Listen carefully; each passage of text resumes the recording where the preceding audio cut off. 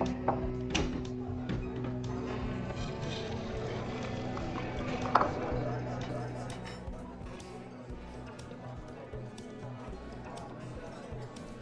grew up in foster care, and I had 3 different placements before I graduated high school.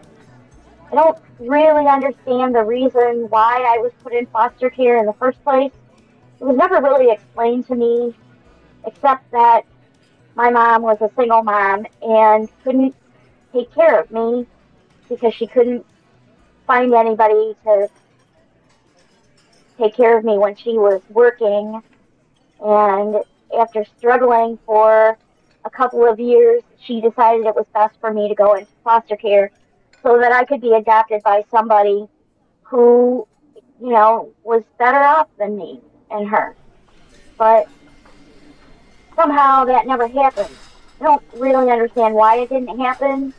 I did have a couple of visits when I was really little, and then I got switched to a different foster family in a group home because when I went into high school, didn't have very many friends. I didn't like being didn't want my friends coming to my house because it was always so busy. There were other kids and there were strangers coming and going and visiting the other kids. I didn't like the idea of people seeing that. I wanted to keep the me that was in school and the couple of people I knew. I didn't want them knowing all of that stuff was going on in my home where I lived. And my foster parents never questioned it. They just, were so busy with everybody, all the kids, all the doctor appointments, all the social worker visits, all that stuff. They just kind of never said anything about it. So I had a few friends in school, but I was always the new kid. 3 times I changed. By the time I was in high school, I was the new kid again. So I never really got close to anybody, and it was kind of okay with me. I didn't mind being by myself because I could, lose myself in a book and not even notice that I had spent 3 or 4 hours by myself after school and not with friends like other people did. But I don't know, I just didn't question it. And it was getting close to when I was going to graduate, and I didn't really know what my future would be because I knew that I would not be in a foster care home after graduation, but I didn't know, kind of what that meant. And my social worker wasn't that helpful. She said, "Oh, don't worry about it. You'll go to community college. It'll be fine. You'll get a job. You'll get, a Pell Grant, and you'll be okay, and we'll cross those bridges when we come to it." Well, by my sophomore year, when everybody else was taking SATs, somehow nobody ever sat me down and said, "Here's what SATs are for.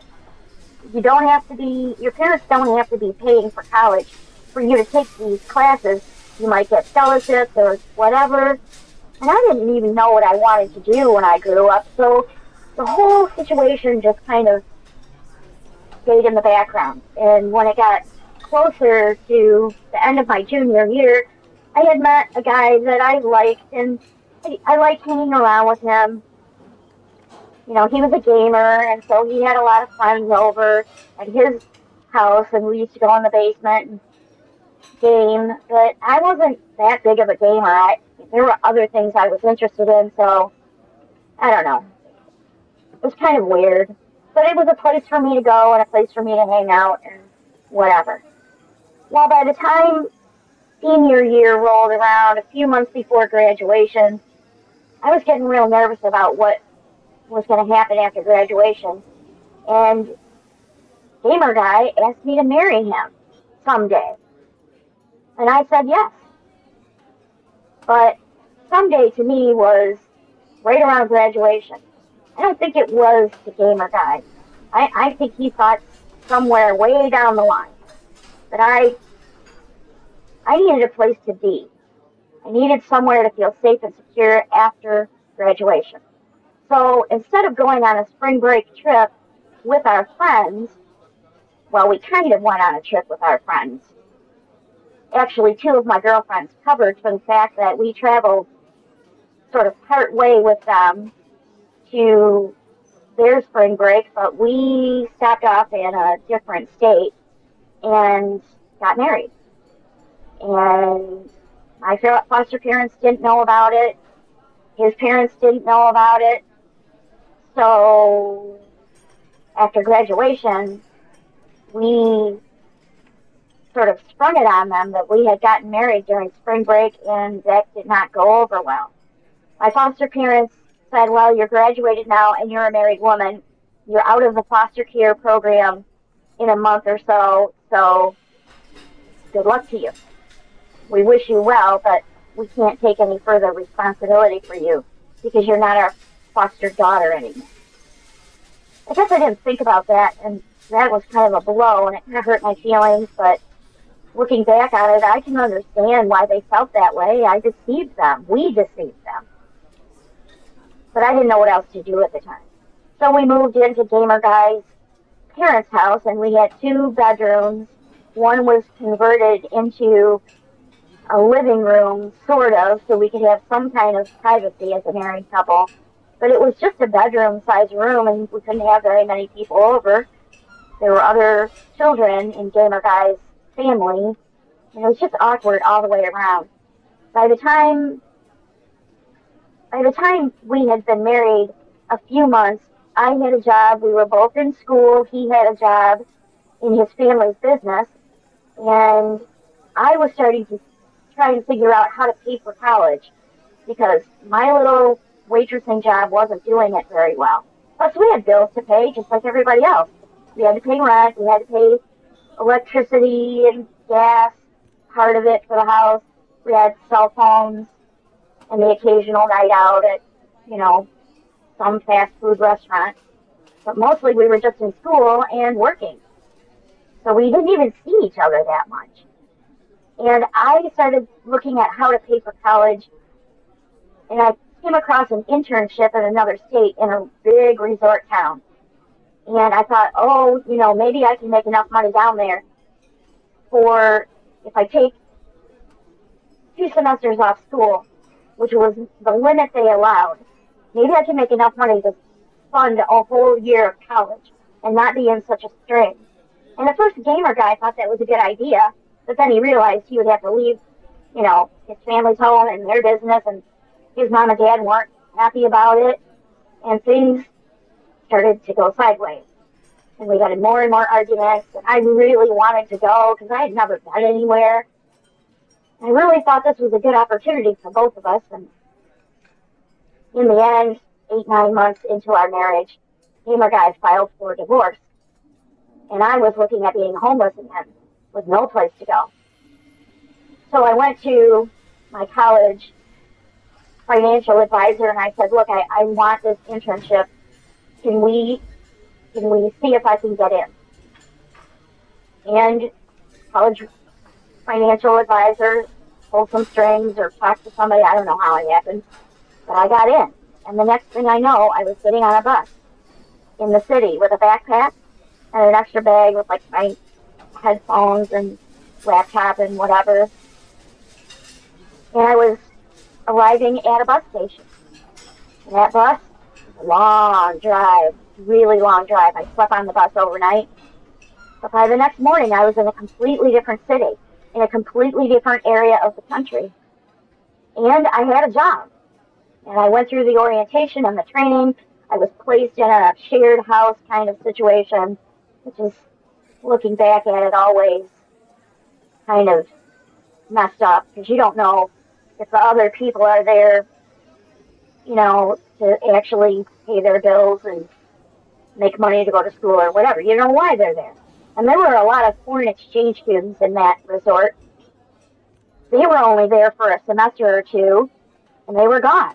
So there was constantly problems with rent, and I moved 3 times while trying to keep my myself together and earn enough money for at least a year in college without financial pressure. And my manager in that resort community saw that I would work hard and do a good job, and I got one promotion. And a few months later, maybe 6 months later, I was offered another promotion. And this was a promotion that was a day manager in one of their, more fancy restaurants. And I thought, well, it's a big promotion. It's a raise in salary, which was great because I already had to replace one car and buy a second car, used car. Maybe this would be okay. So I learned the job. I went through the training. I transferred to this new responsibility of being a manager.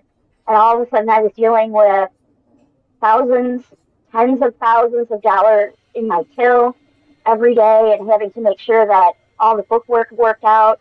And I did a really good job. I stayed after my shift to make sure all the money was accounted for and all the receipts were organized and turned into my manager and all that stuff. And she said that, she was really proud of me for working so hard, but, when I went home at night, I was a wreck.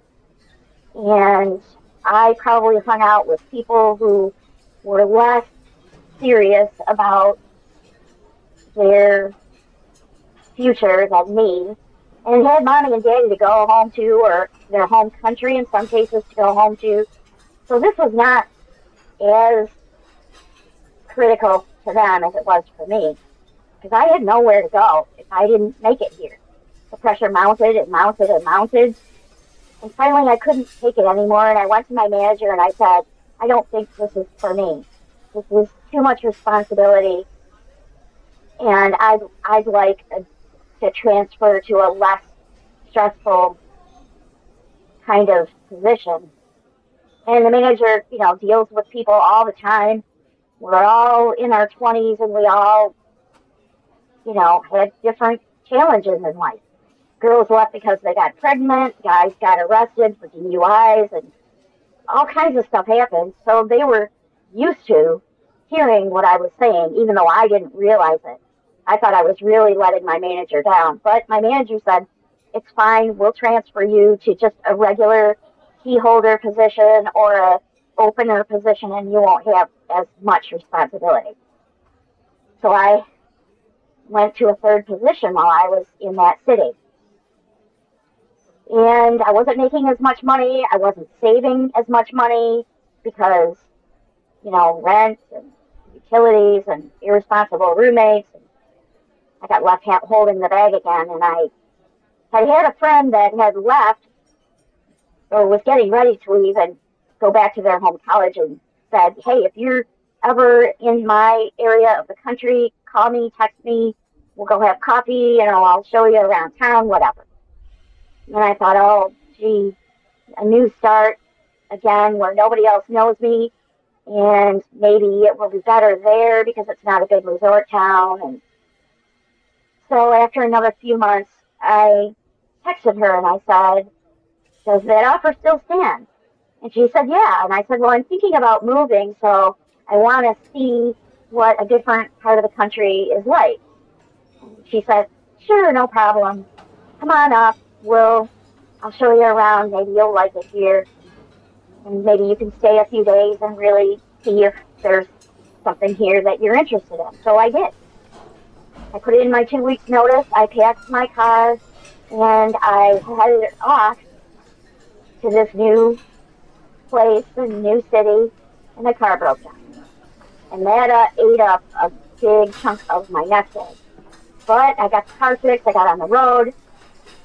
And I showed up, and she was great, and she showed me around, and she even helped me get a job as a waitress, even though neither one of us, when I went there, planned on me staying. It was just sort of a, see what the place is like trip, but I ended up staying. And then I met somebody at work, and he really liked me, and that was great. Long story short, we ended up getting married. So now I'm divorced once.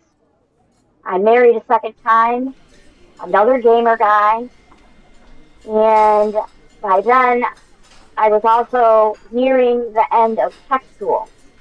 And I was going to do an internship and then go into an office situation as a technician in that field.